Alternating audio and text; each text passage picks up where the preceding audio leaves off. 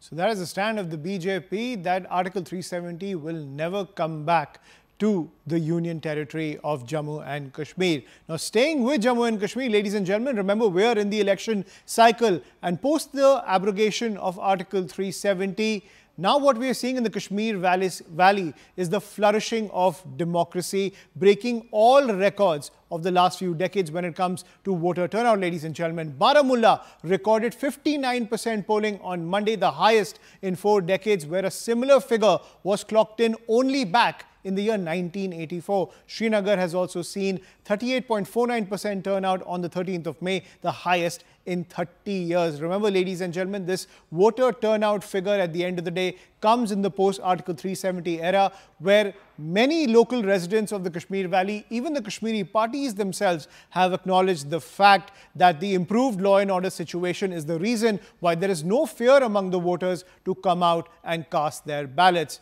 I'm joined by Dr. Nirmal Singh, former Deputy Chief Minister of Jammu and Kashmir, who's joining us on this very encouraging development coming in from the Kashmir Valley, primarily the flourishing of democracy. Dr. Singh, thank you for joining us on CNN News 18. My first question to you is, this turnout that we're seeing in the Kashmir Valley, in Baramulla and Srinagar, is this nothing more than the ultimate victory of the abrogation of Article 370?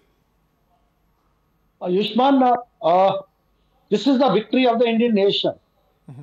This is the victory of the nation's stand on Jammu and Kashmir.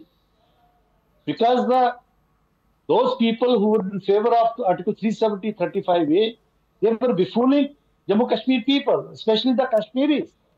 Now they have been exposed. And you see that during the last 10 years, especially after the abrogation of Article 370 on 5th August 2019, the people of Jammu and Kashmir, they have seen tremendous progress here. 2 crore tourists, they have come to Kashmir. There's no stone pelting. The children, they are going to schools.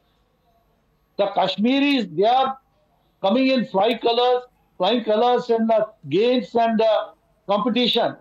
The other civil services and other areas. So now the Kashmiris, they are witnessing them. So those people who are in favor of loose accession, they are completely exposed.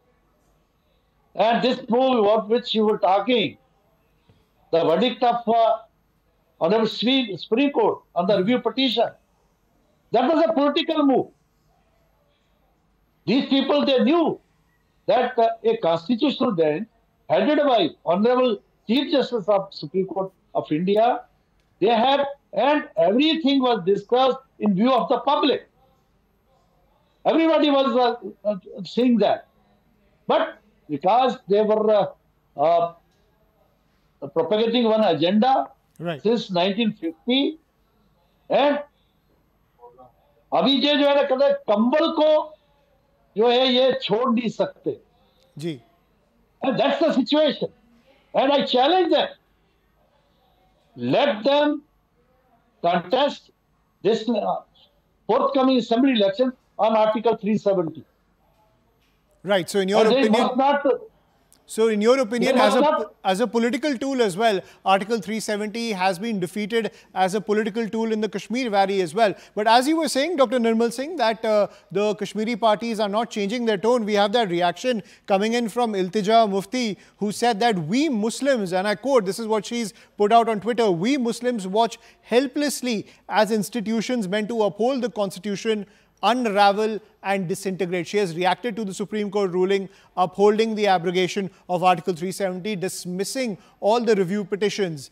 Why do you think, looking at the fact that democracy is flourishing in the Kashmir Valley, no Bandh calls, no boycott calls, no stone pelting, as you were pointing out, the political narrative of the Kashmiri parties like the PDP have not changed? Actually, this is the agenda on which these political parties, three family parties, whether Congress, Nehru's Congress, Abdullah's National Conference and Mufti's PDP, they were relying on these issues only. They didn't have any care for the development, peace and order. and employment of the youth of Jammu and Kashmir. But you see that they have been exposed. Now people are not listening to them. They are not listening to them. I am in Poonch for the last 15 years. I went to Kashmir also. I visited various areas as cluster head.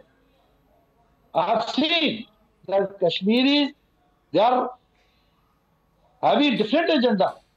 They are for peace, progress, development, which has they have seen during the last 1 decade, and they want that it should continue. So these people, they are trying their level best to mislead these people on the old separatist agenda. But I'm sure that gradually these people shall be completely exposed.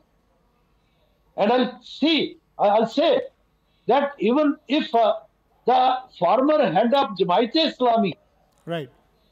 is reposing his confidence in democratic process, in Indian constitution, it's the message. It's the Absolutely. message. Absolutely. And it's the will of the people which has caused this change of heart amongst groups like the Jamaat-e-Islami. Before I let you go, Dr. Singh, the criticism coming in from the opposition camp, primarily the Congress, is that if you have transformed the Kashmir Valley, why isn't the BJP contesting in the seats in the Kashmir Valley? Why isn't the BJP, putting up a candidate in the Kashmir Valley? Is the main criticism coming in. If you have delivered the change to the Kashmir Valley, if normalcy has come because of the abrogation of Article 370 by the efforts of the BJP, why isn't the BJP posting a candidate in the Kashmir Valley? Ayushman, this is my personal opinion. This is my understanding that BJP has decided this with it's a visionary step by BJP. Right. You see that suppose BJP would have put forth its candidate, Right. the debate would have been on 370, 35A, Hindu, Muslim, Kashmir, Jammu, and these people would have got that opportunity. But we are consolidating the benefits of the abrogation of Article 370 and 35A. So now the real issues, now the people of Jammu, the Rajouri and Poonch, they are questioning this Kashmiri leadership. What you did to Jammu and Kashmir, the Gujars, the Pahadis, the other people, you exploited us. We were supporting you during the last these 70 years, but you never gave us which BJP gave them. Absolutely. Political reservation to Gujars. Absolutely. And And I agree with you that that is the political calculation at the end of the day when it comes to consolidating the social impact of the abrogation of Article 370. Dr. Singh, I'm sorry, but we'll have to leave it at that. Thank you so much for joining us